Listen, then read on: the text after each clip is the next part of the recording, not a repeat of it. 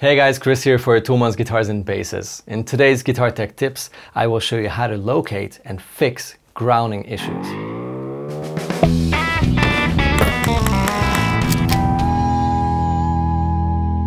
In this series, I want to show you how to fix the most common issues and how to get the most out of your guitars and basses. I'll try to use as few special tools as possible to make it easier for you to follow my steps. This time I will show you how to find the source of ground noise and how to get rid of it. Bad grounding causes a really loud and annoying buzz that makes your guitar or bass pretty much unusable. If you ever had this issue, you know exactly what I'm talking about. If you don't want to miss any of our Guitar Tech Tips videos, make sure to subscribe to the channel and hit that notification bell. Thanks. This is how ground noise sounds like.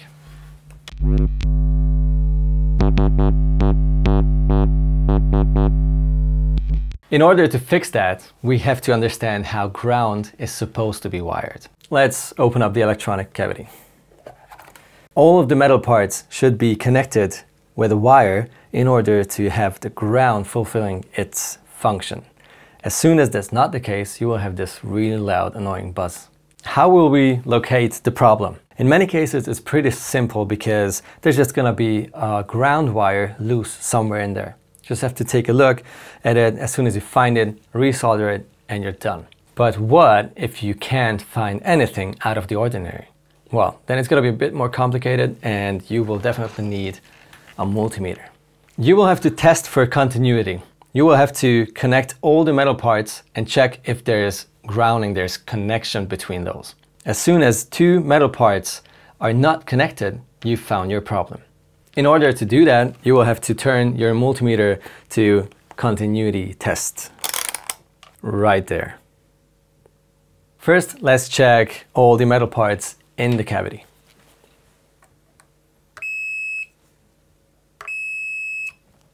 You simply have to touch the housings, the back parts of the pots or the sides of the switch. It's all good.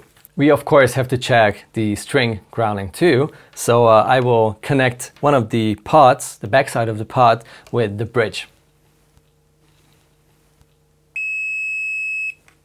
So what now? It all seems to be fine. The only thing we didn't check is the jack. So I will plug in a cable and I will test if the jack has ground. You will have the ground on the sleeve and the hot on the tip of a jack. All I need to do is connect the jack sleeve to the backside of one of the pots. Nothing. You know you found the problem as soon as the multimeter doesn't show any signal. Let's fix this. I'll open up the jack and check it out.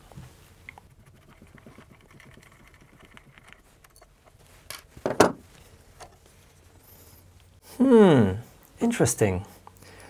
It looks like if someone prepared this guitar for this video. The Y cable is hot and the bare is ground. It should be connected to this little connector and it's very obviously not connected anymore. This needs to be soldered back on there.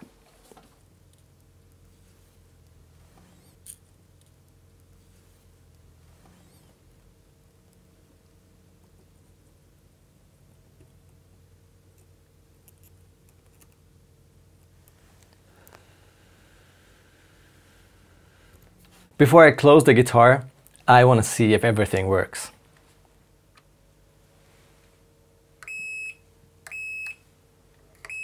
There you go. One more important thing. If your multimeter helped you to find the source of the problem, but all seems to be fine, there's no loose cable, nothing, that's gonna be probably a cold solder joint or a broken cable. You can resolder all those joints, and if the problem's still not gone, then check those cables. That's all that could cause those problems. This is how the guitar should sound like with proper grounding.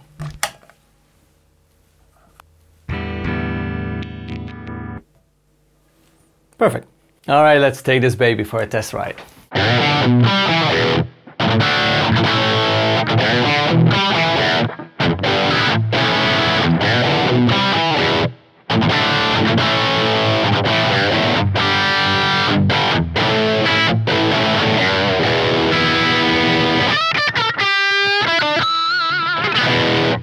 I hope this helped you. In case you have any questions left, let me know in the comment section. Don't be afraid of setting up and fixing your guitars yourself. It's time to become your own guitar tech.